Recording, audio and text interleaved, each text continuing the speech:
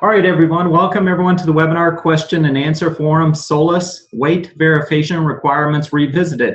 Revisited because we did have an introductory webinar to SOLAS a couple months ago when it was And today's webinar is sponsored by SCAR-U. Scarborough University was founded in 2006 with a mission to provide necessary, relevant, and continuing education to Scarborough employees, clients, and professionals engaged in international and domestic trade and logistics. My name is Kevin Ekstrand. I'm a licensed customs broker and certified customs specialist. I have the privilege of being the Vice President of Sales and Marketing for Scarborough International, and it's an honor to be with you today. Please note that a link to this presentation and video will be sent to each of you following today's presentation. This is an interactive webinar, and we are here to answer your questions. If you submitted a question when registering, please note that I have them and we will be answering them, so you do not need to resubmit. If you have not yet submitted a question, please feel free to submit a question. You will find the Q&A button at the top of your screen. Your question will appear for the audience, so you may choose to show your name or be anonymous. I ask that you start submitting your questions right now. Please also note that you can easily adjust your windows. Please click on the top of the video portion to maximize or minimize this piece of the webinar so that you can see the full presentation. So while you're adjusting your screens and posting your questions, I'll take a minute to introduce you to Scarborough. Scarborough is one of the top customs brokers in the nation, a full-service logistics company that has been operating for over 31 years. We are headquartered in the heart of America, Kansas City, where faith, family, and hard work make for a great organization.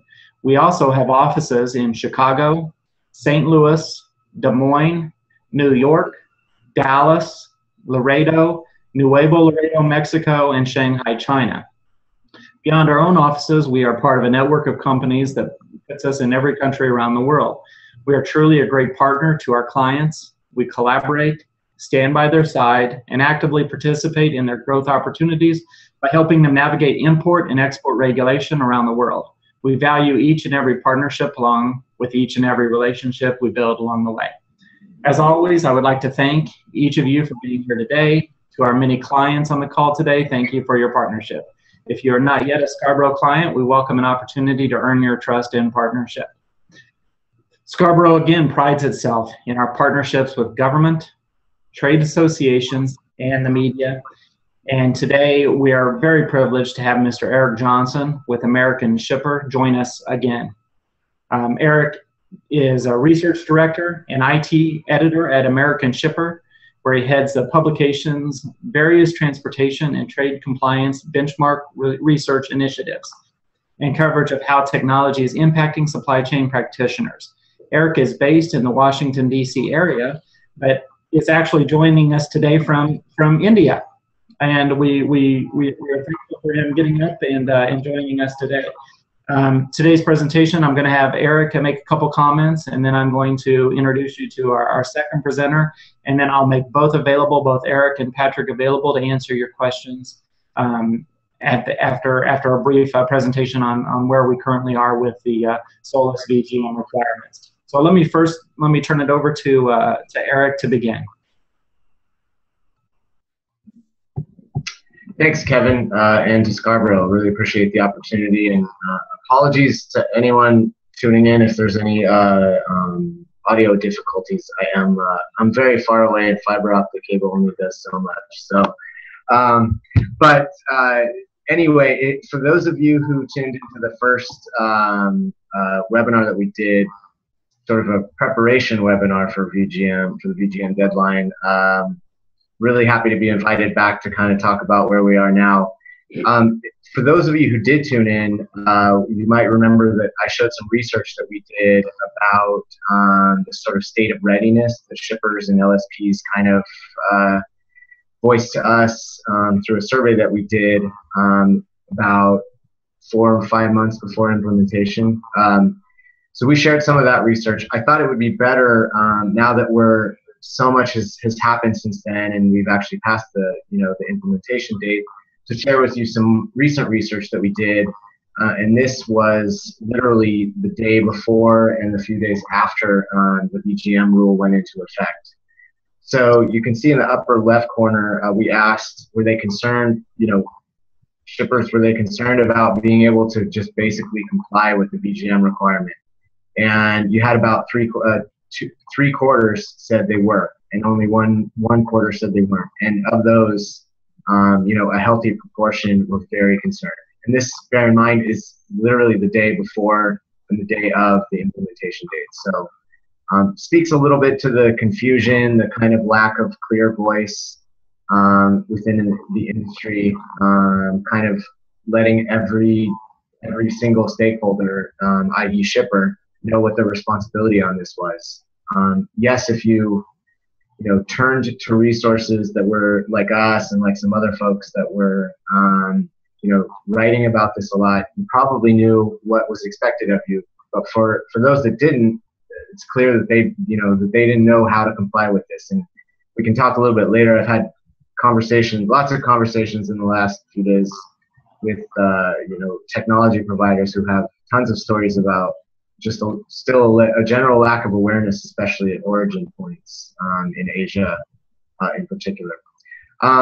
Just for context, for the poll that we did, you can see that about 3/4 again of people both import and export. So they have varying concerns in terms of complying with it in the U.S., complying with it in far-flung regions, and that where the rule is being applied potentially slightly differently in each country. Sometimes, as we've seen in the U.S., slightly differently in each port, sometimes in each terminal. So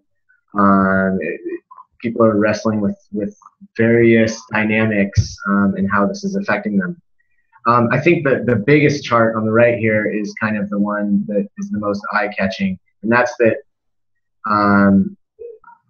87, close to 90% really, of people think that they were going to have their cargo delayed, some or all of their cargo, and 60% said they expected a significant amount. So it's, again, just speaks to the kind of desperation and confusion that people had as this was going into effect. All that said, and we can get into this more later, it seems from what we hear to have been a relatively smooth implementation overall. And I think a lot of that has to do with the way the industry just kind of came together to make sure that this was not going to be a massive hindrance to the flow of containers. And we can talk more about that maybe in the Q&A session about how that was accomplished. But just wanted to show you some data points that we had, and interested to hear what Patrick has to say about some of the other stuff that they're hearing. All right, great. Thank you, Eric. Now let me introduce you to Mr. Patrick Colligan. Patrick is a licensed customs broker and certified customs specialist and the director of Scarborough's Northern Region, and most importantly, a friend. He is our specialist, our resident specialist on the VGM SOLAS rule, and he's going to explain kind of an overview of the rule again, just in case folks don't know, and then kind of where we are today with that rule, and then we'll open it up to start taking your questions, which have already been submitted, and you should see those up on the screen if you've submitted a question that we'll answer live. If we don't answer it, if Patrick doesn't answer it during his presentation. So, Patrick, I'll go ahead and turn it over to you, bud. Okay, thanks very much, and thanks for joining us. I'm going to do a bit of background on SOLAS and the VGM. The regulation was passed at the end of the day to improve safety in the supply chain. Now, the implementation date, as many of you know, was July 1st, so it's here, and it's certainly not going away. Eric, you're actually exactly right. Things have run pretty smoothly so far. We really haven't had any disruption in the movement of cargo here at Scarborough. We've been submitting the VGM since July the 1st, through the various portals and such, and really have not had a large issue. Obviously, it's different. The game has been changed a bit, and we have had to explain a lot of things to shippers that are unaware, but on the whole, shippers, we feel, have been aware. So the enforcement date really, and at the end of the day, was the implementation date, where if you did not submit your VGM to the carrier, you were not going to get on the ship. It would be no VGM, no load. Now, the grace period that they refer to within the regulation, that allows for containers in transshipment without a VGM to comply with the regulation. The responsibility begins and ends with the shipper. The shipper is going to be one of three parties. One, the BCO, the owner of the merchandise. Two, the NVO, Scarborough, for instance. And three, the master loader, or the entity that consolidates various shippers' cargo. In many cases, this is also the NVO. Communicating the VGM is, I feel, very streamlined, and there's loads of flexibility for it. The carriers are really the driving force in that, and communicating the VGM is determined by the carrier you or Scarborough has chosen. So the consequences of not having the VGM submitted to the carrier, once again, is no VGM, no load. So now I'll just go into the two methods that you can go about obtaining the VGM. Method one is, I feel, fairly straightforward. You have to have the container weighed at a scale that's certified. Scarborough has done this in many cases over the last couple of weeks, and we weigh empty, and then we weigh again when the container is packed, and that's when we derive the information from the scale tickets. We provide that to the carrier. And one quick note there, bulk cargo must be weighed by this method and is not eligible for method number two. Method number two requires the weighing of the cargo and all the contents that you're packing in the container, which we classify as dunnage and pallets and you name it, whatever is within that container has to be weighed.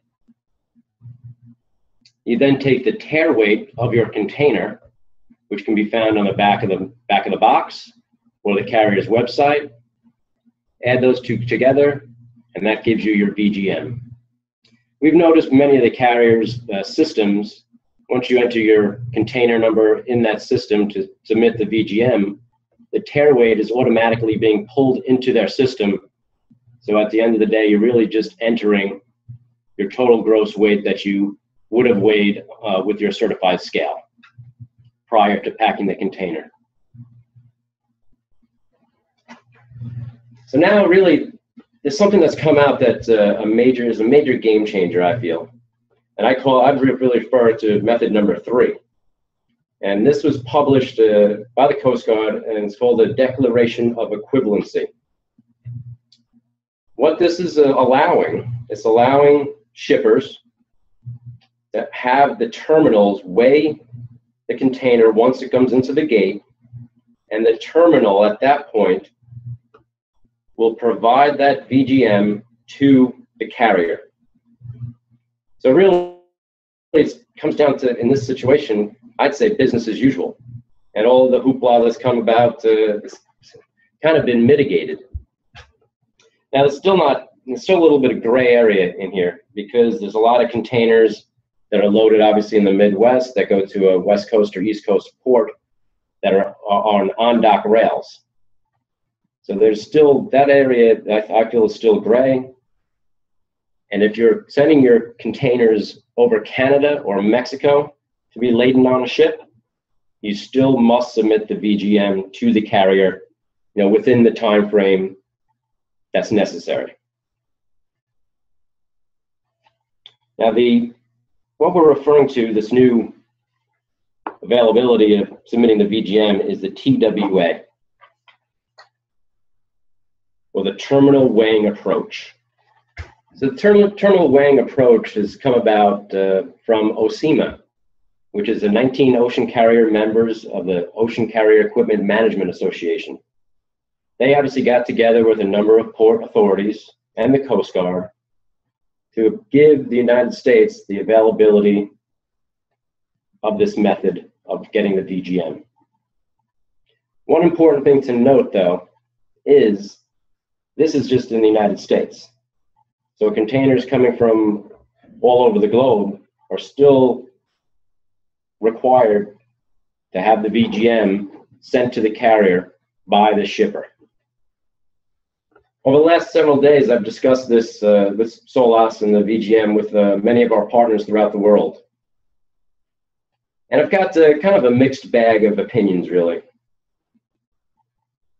For instance, in the United Kingdom, I've been told that the terminals are weighing every single container.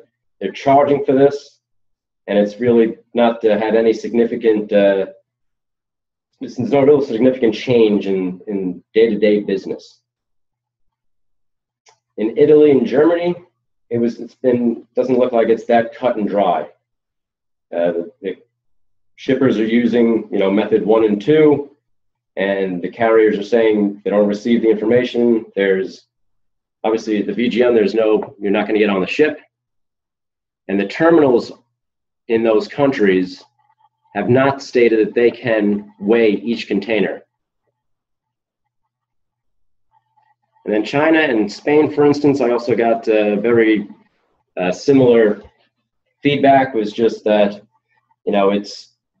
it's another item that must be covered. It's a new regulation that is requiring additional work and really more explanation to shippers and such that are not aware of the regulation. So when I heard that the terminals are going to start weighing the containers, obviously I was quite happy and pleased that I heard this and thought this would be a win-win situation. But I also thought at that point, okay, what's going to be the cost? So I decided to discuss this with some of the carriers that we do business with, and thankfully at this time there's really been no talk of cost that's going to come out of it. But the carriers I did talk to did use the word yet, and that was definitely in bold print, I would say, and underlined. So here are a few of the ports in the United States that are allowing the terminals to weigh the containers, and some of the terminal operators: Port of New York, Oakland, LA. And while speaking with the carriers, I ran it by two in particular just this morning. And I asked them point blank, so if I don't provide you with the VGM, what's going to happen? And both of them came out and said, if you do not submit the VGM as the shipper, the terminal's going to weigh it. They're going to give me the VGM, and that's what we're going to utilize. Now, the one thing that's within the regulation that you do need to note, however, is that the VGM, you are still responsible for the VGM. The shipper is ultimately responsible.